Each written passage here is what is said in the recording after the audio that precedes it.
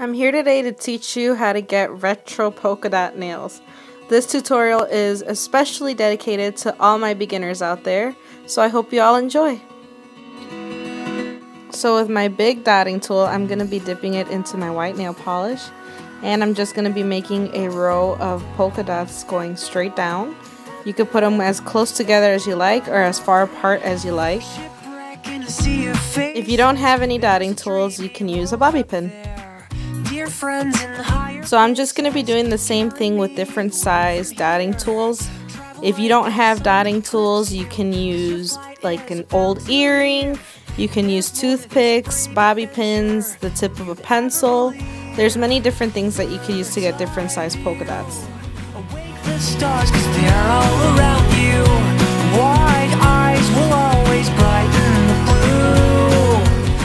I'm going to be going in with my big dotting tool again into a yellow nail polish, but you can use any colors that you like, and all of the products that I use are going to be listed down below. But I'm going to be using a yellow, a pink, green, a neon purple, and then a blue. So what you're going to do is you're going to go over the white so that you can see the colors on the black background. Add a top coat and you're done. So I hope you all enjoy this tutorial. It was very easy. I really wanted to do something for beginners. So I hope you enjoy this. Subscribe for more and stay tuned for my next videos that I will be doing a giveaway soon. Bye!